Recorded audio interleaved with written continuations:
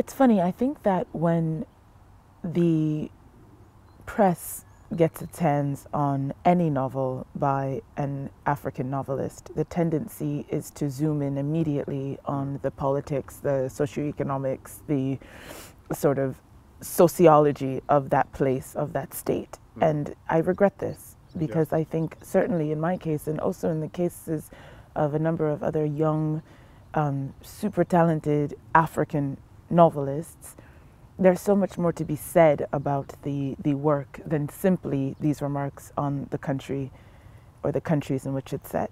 Ghana Must Go is only a novel about a family, and that's enough. I mean, as anyone who comes from a family knows, between the problems between husband and wife, sibling and sibling, mother and father, parent and children, there's plenty there to focus on, and certainly that's what I've done with this book. Yeah.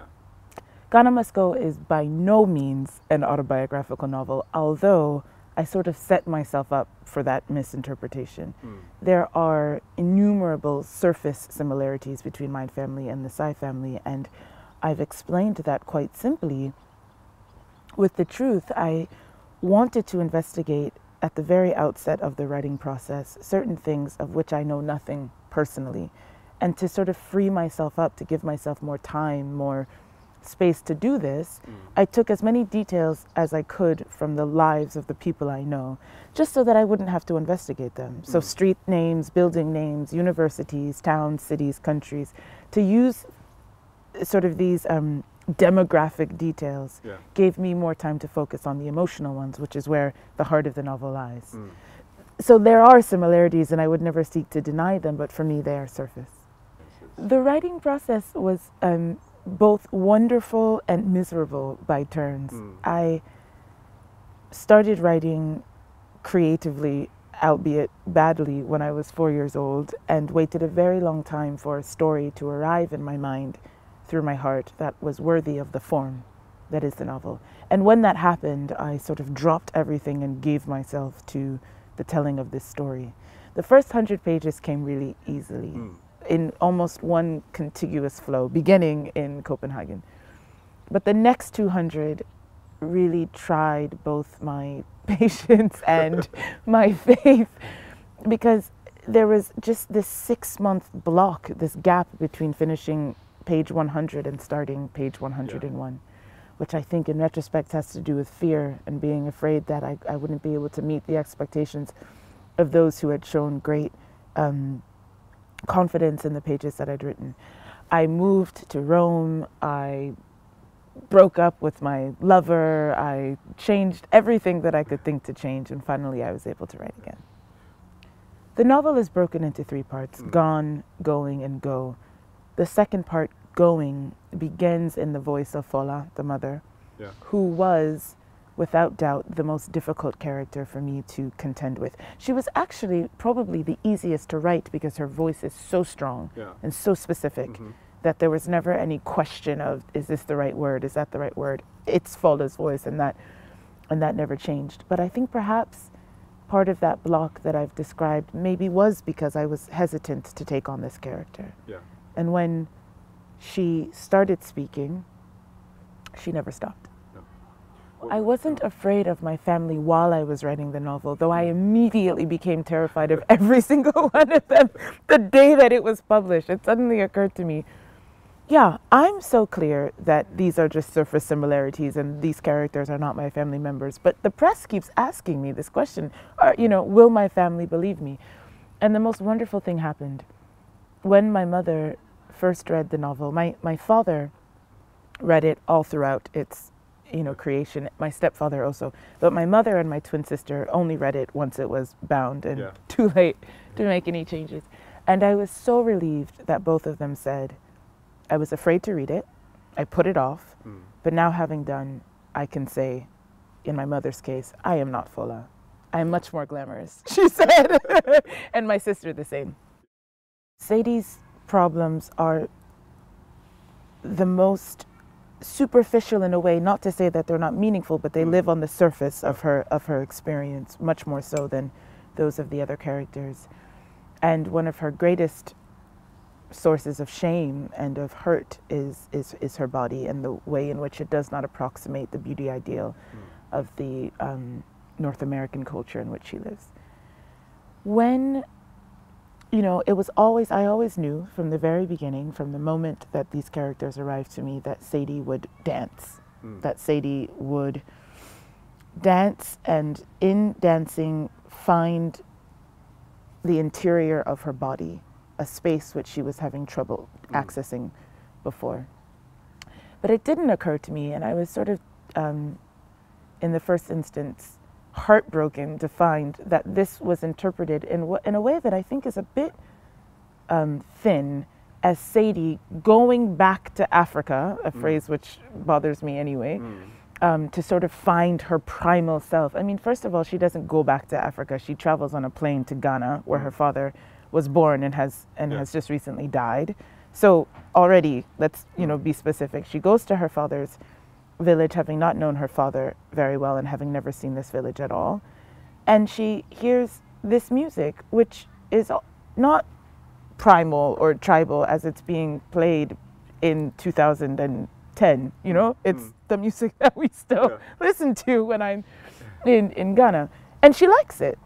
It's a much more simple, visceral and immediate connection, I think, than many readers are willing to allow. She just really likes it.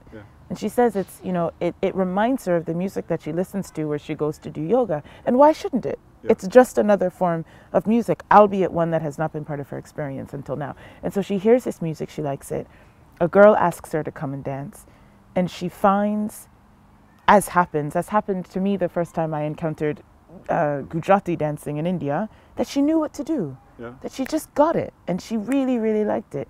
And in this moment, it happens to be in Ghana, it happens to be God drumming that she's listening to. But what is happening is much more universal and much more specific than just back to Africa, primal African identity, blah, blah, blah. She's finding out that she's good at something.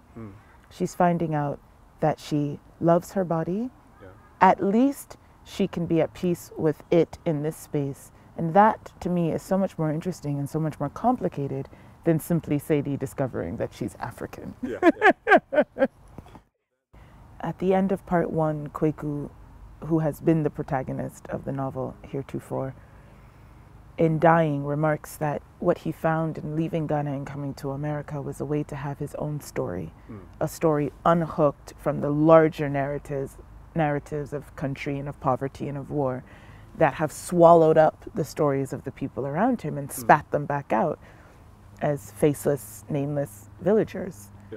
And I think that this is something that happens so often, especially in this part of the world where as I've said, the tendency is just to paint the whole thing with the same broad brushstrokes, that if the novel is about Ghana, it must be about civil war or poverty or hunger or, cue the sad violins in the background and pick your tragedy. And all this character wants, and perhaps all his creator wants to, is a way to have a story that is human, that is specific, that is rooted in dishes and diapers and arguments and lovemaking and love seeking and love losing, and no more and no less. This is something that perhaps I've sought to do all my life as a person and as a writer. And it's a project in which I think Kweku Sai, and indeed his entire family, is triumphant. In 2005, I wrote this article, Bye Bye Babar, or What is an Afropolitan, considering the identity of a group of African people whose connection to some place or some places on the African continent is eternal, and who also experience a very hybrid identity, a very global way, if you will, of seeing and of being in the world.